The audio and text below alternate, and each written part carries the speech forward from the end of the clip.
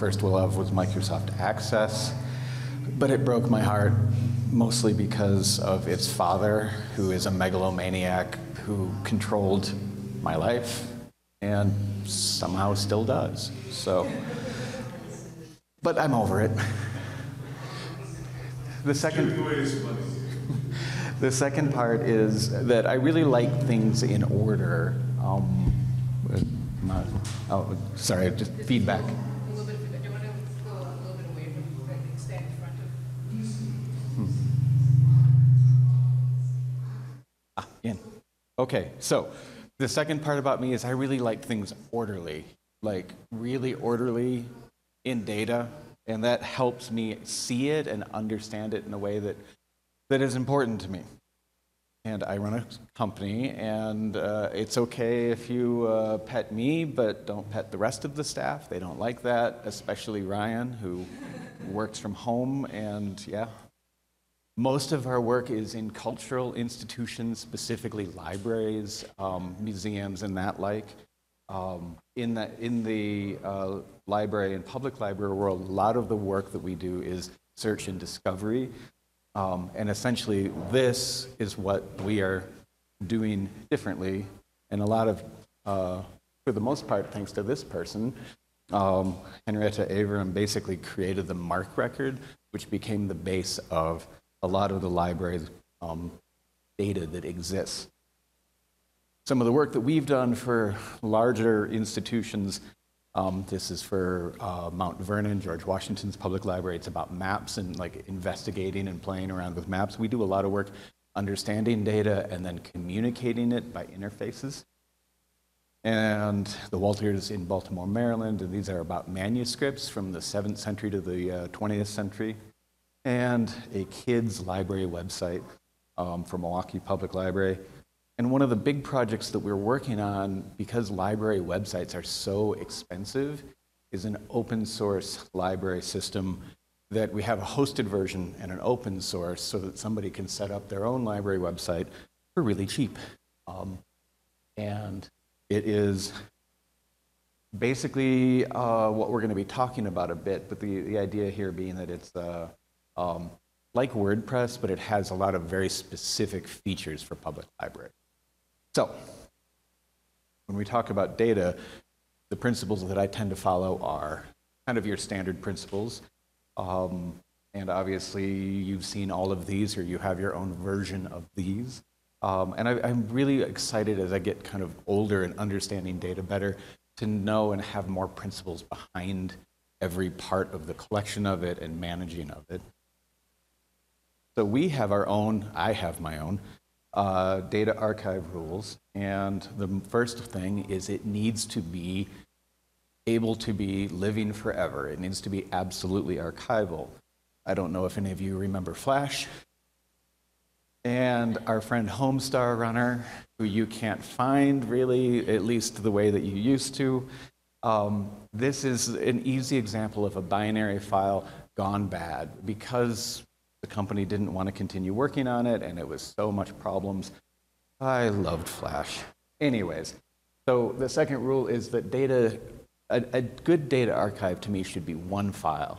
And I'm not talking about big data. I'm talking about small amounts of data compared to a lot of the things, the gigabytes that you're used to working with. Too many files is just too many. You can't get through them to parse them, to understand them. Third is that personally, I like to see really clear and easy IDs or slugs. And the IDs, if they're like for blog authors or administrators, they should really be like starting with 1, 2, 3, 4, so that later on, I'm looking at some third relationship deep and I'm like, oh, who is that? Oh, that's Michael. Okay, cool. If you need used hash IDs to make sure that people can't see what your IDs are, we do that a lot. Because too much is just too much. We don't like duplication of data, but we don't mind denormalization of data. Meaning if there's like some information attached to something else for speed, sure. But the repeating and repeating and repeating, it's kind of problematic. Data archives should support comments and directives. Comments are pretty straightforward. You need to explain. Sometimes the directives are, you're telling maybe an importer how you might want to do it, or you might want to do it another way. So lastly, it needs to be grokkable. In case you don't know what grokkable is, I looked it up for you. It actually is from a Robert Heinlein book, Stranger in a Strange Land, from what, the 60s? And it's the Martian language. It means to drink. And it also means to understand. There are a couple of other words, but it really just means to get. And I want to be able to get the data. So remember, we were talking about this library website builder. We want to be able to take a pretty standard database and export it so that you can move it to another site. We have a hosted version. We're going to be having the open source version. We want you to be able to just go back in between those two. Well, when you export it, we can't just take the standard MySQL export or any standard dump, because that's going to include everybody's data. It'll include the IDs that are really big from the hosted version. And when you try to import somebody else's data into the hosted side, well, it's all falling apart. So we need a better system. So what could we use? This is the range. MySQL dump, of course, is got all kinds of issues. The biggest ones are, it is, by the way, one file. It is relational, which is absolutely fantastic. It is potentially archivable. It should be enough to be able to bring it back, but when you go from an older version of a backup to a new, you really have to recreate the old version. It doesn't necessarily have clear IDs. Comments and directives are great. Are you going to get it? Just looking at it? A little bit. So what's this? Exactly.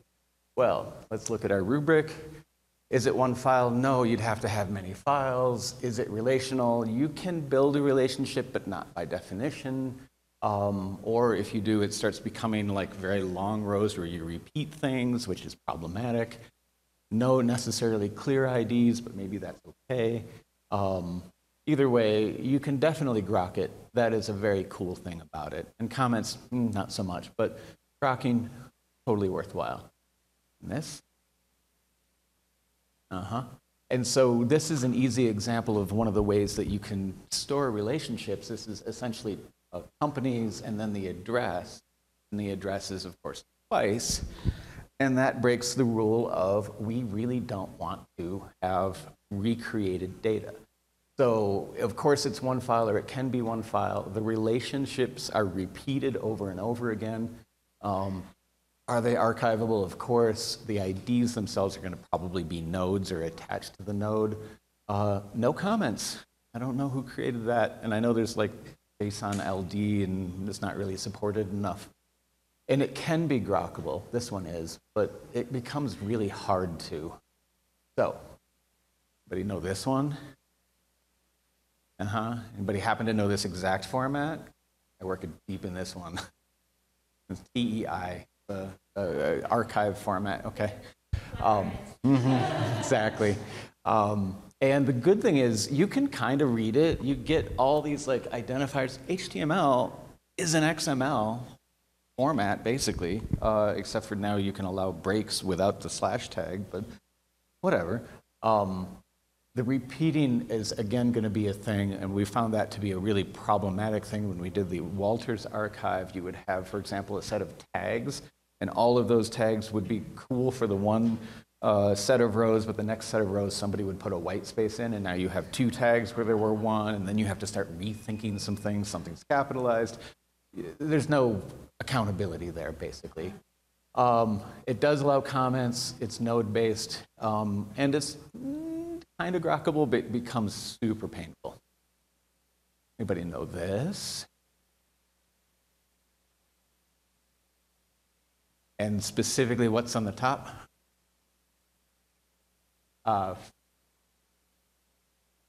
It's front matter. And I don't know, you've probably seen this in your side of the world, but Front matter is the way that you can put data inside of the individual markdown files, and you can do the same kind of thing where you have tags, you have authors, you have all the meta that you want. So looking at that, we have one file. No, it's a whole bunch of files. The relational repeats, definitely archivable. It is a kind of a new so-called good librarianship standard because you can post it all to something like GitHub and all the files are there. Comments are definitely built in. Grokkable, because there's so many files, not so much. Exactly.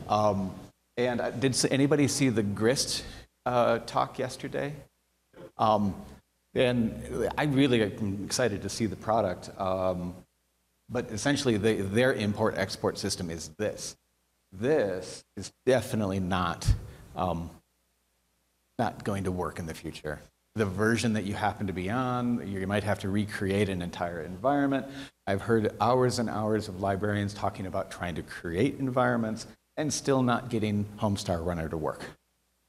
So SQLite does everything except for archivable, and it's not definitely grokkable, what's going on in there. Last one, bonus. Anybody know what this is?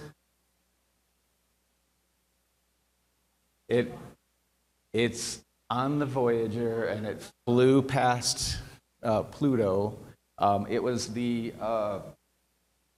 Voyager messages on a phonograph record, a 12-inch copper disc that's gold-plated, and it has, as you can see, the sounds of Earth. And it's really to show the sounds and apparently pictures of the diversity of life. Well, one file it is. It's probably relational, or at least it's widely connected. Archivable, it's made out of copper and gold plated. It's been shot into space. It has been made to be archived. In fact, they designed it in a way so that aliens who don't have a record player could guess at how to make a record player just to make the thing play. Comments and directives? Yeah, it did. Right down there, Sounds of Earth, and on the other side. Grokkable? Absolutely. It's the diversity of life on Earth. Well, what other formats are there? And please tell me all about them in the questions in a minute. So let's create a new standard. Roger that. So maybe it's a bad idea, but let's do it anyway. So GCSV, Group CSV, Gecko CSV. We haven't figured out what the G stands for yet. Exactly. So we want to basically save only the specific website data. We want to be able to renumber all the IDs because I like things nice and orderly. I want to be able to have relationships in the table.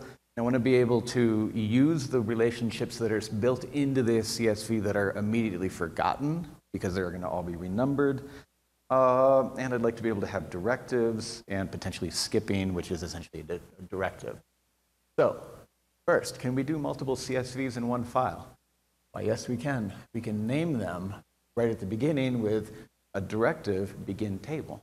And then we have here book list books along with book list, because the book list probably has multiple books. These IDs are going to end up being renumbered because at the top it will start explaining that. The directives tell us what to do. If your interpreter of this data doesn't have the directive, it just skips it, so you can have specialized things like IDs to remember or to use in somewhere else. Multiple relationships, no problem.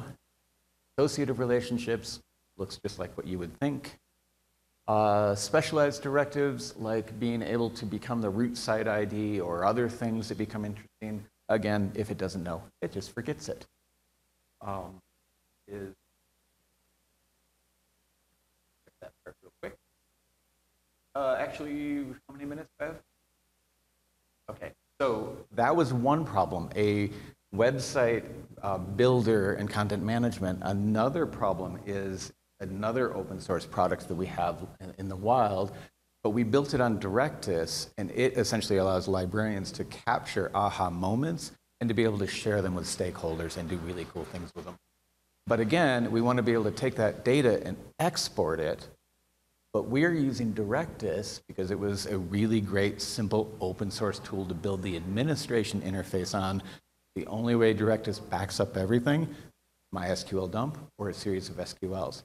So if we had a standard, Directus might pick it up, and then we can take that, download that, upload it into Grist, and suddenly everything starts working cohesively. So that is it. How would you solve it?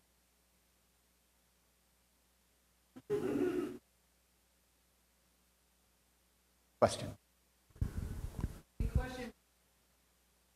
Yeah. Please.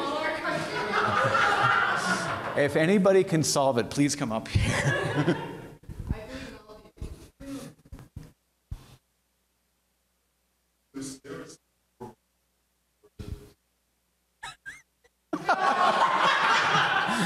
I just gave it to you. So again, librarian, I guess I'm just curious what communication you've had with other librarians about this problem, because I hear this problem all of the time when we talk about archiving research data, some of which is relational. And the conversation of, how do we balance representing a research data set in its original format versus making sure that it is usable in the long term. And I have certainly not heard anybody answer this question, but I'm just wondering if that's a community you've interacted with and if that's been productive in any way. You're clearly familiar with libraries. I might know a thing or two. The answer is, so far, we've seen with the second project, with the library project, they get the problem, but nobody has an answer.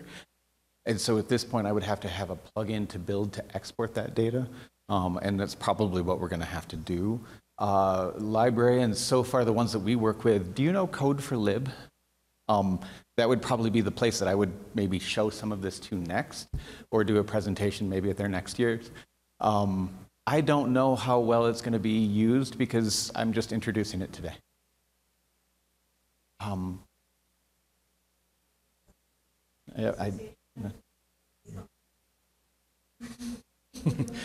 So the question was, do I know RDAP? And the answer is not yet. What other questions? This was really fun. Thank you. I also struggle with this, like some of these questions. And I love, like CSVs are easy to use. They feel way more accessible than basically any other format for easy sharing with many different people of many different skill sets. But the relationship and the schema that is built into most SQL databases is so helpful.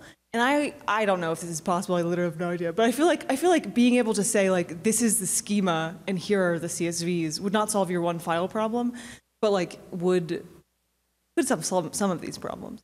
I don't know. Is that something that you've considered, that like using the schema of a database, but not actually storing the data there? Yes. And one of the ideas with directives is I wanted it to also be a bit schema-free, because in a lot of cases, nobody really cares if it's a varchar 255 or a varchar 10. You could look at that and figure it out. And in the end, you may have a different use for it, so I didn't include schema as the first thing.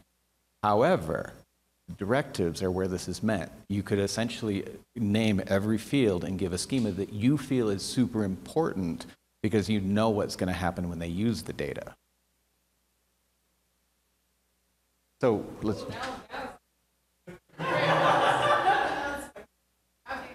So yeah, and again, the top things here could be the way to essentially start defining fields. And obviously, or not obviously, but the first list of the CSV is the field names. And it has no meta information. And I use comments within fields all the time, so it doesn't include that. So up there would be a great place for it. Kind of question, but kind of, there's this old tool called, it's like Koopy, like copy with two O's. It's kind of like what you're looking for, or the beginning of it. that's why I was texting real quick, because you know DAF is for comparing different tables. It's a tool that's used for merging and comparing tables, written by Paul Fitzpatrick. So he also wrote Koopy. This is the reason I was texting him, because he's our CTO. So that's why I was like, wait a minute. Because he's had a similar idea. Maybe I should put you guys in touch. But I wanted to know if you looked at anything like DAF or something like Koopy for kind of this idea of like merging and aligning different tables. I think Koopy, it's like CSV, but also other file formats as well. Yeah, so it's not really a question, which is why I'm coming at the end. It's more like a resource, because I feel like you're onto something. Like, I like this approach, and like, maybe we could do something, because like there's been some thinking about something like this. So yeah, a weird kind of hijacking, but just like, definitely I think this is a good like direction. Yeah. So plug for Grist. And yeah, definitely, I don't know them. And standing here was my hope to learn everything, steal it all from you.